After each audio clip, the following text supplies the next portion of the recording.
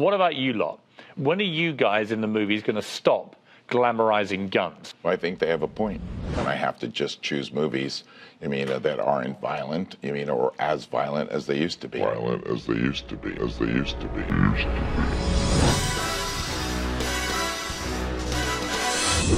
What is that? They're guns, James. I know, but so many. I mean, I'm one guy. How many guns does a person need?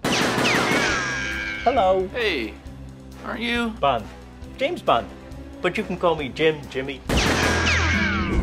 Oh, hello. May I help you? I find you to be very attractive, Mr. Bond. Whoa, what are you doing? There's no reason for that. Come here. Put this on. Let's go electric. I would even take a Prius. I think those are electric now. Do you really think a Prius would be appropriate, 007? It is for me. I mean, who am I trying to impress? What's your name, honey? I wanna have sex. I mean the name your parents gave you. Annie Roberts. Annie, did you go to school? Yeah. What did you major in? Political science? Political science, that's a perfectly good major. You could do anything with that. You can go into journalism, obviously politics. I mean... Once again, Mr. Bond, you are too late to prevent me implementing my master plan. Yes, let's talk about that for a second. I'm curious, just what is it exactly that you want? I will irradiate the world's supply of wheat. They will not eat unless they pay tribute to me. And then what? I would control the world because they would have to come to me for food. And what do you do then? Like, what's your day? Like a perfect day? Let's say now you rule the world and you can do whatever you want. What is your dream day?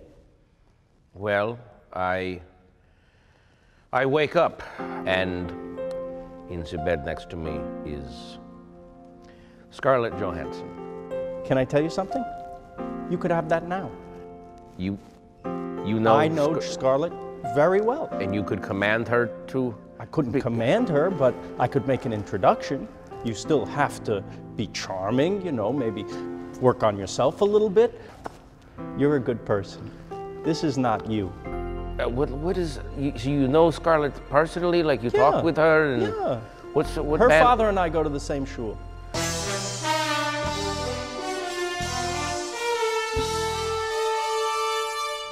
Let's call your mother. Tell her you're okay. All right? Okay. She'll like that. Come on, then we'll get some coffee.